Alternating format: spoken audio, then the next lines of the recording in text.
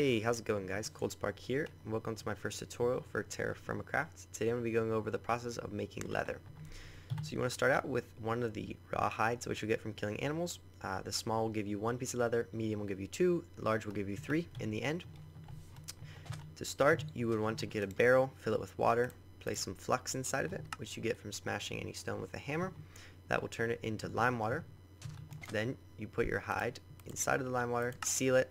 After a couple of days, it'll become a large soaked hide, or whatever kind of size you're using.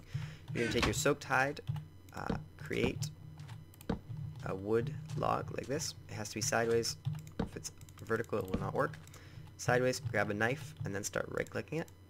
This will signify basically scraping the fat and flesh off of the skin. Then you're just going to right-click it once with your hand. It'll pop back in.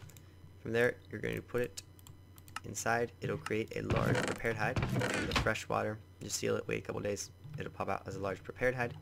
From there, you're going to want to take another barrel full of fresh water, put any kind of log inside of it, seal it. That will produce tannin after a couple of days. And you just place your your prepared hide inside a barrel of tannin, seal it, and after a couple of days you'll get either 1, 2, or 3 times leather, which then you can take and nap into whatever you would like. Alright, I hope you guys found this tutorial helpful. TerraFirma Plus, this mod pack I'm playing on right now, will be coming out in, should be just a few weeks once we get a little bit of the quests sorted out. Yeah, you'll be able to create leather inside there. I did this tutorial mainly because leather was a little bit hard to explain just in a paragraph, you know, of the book.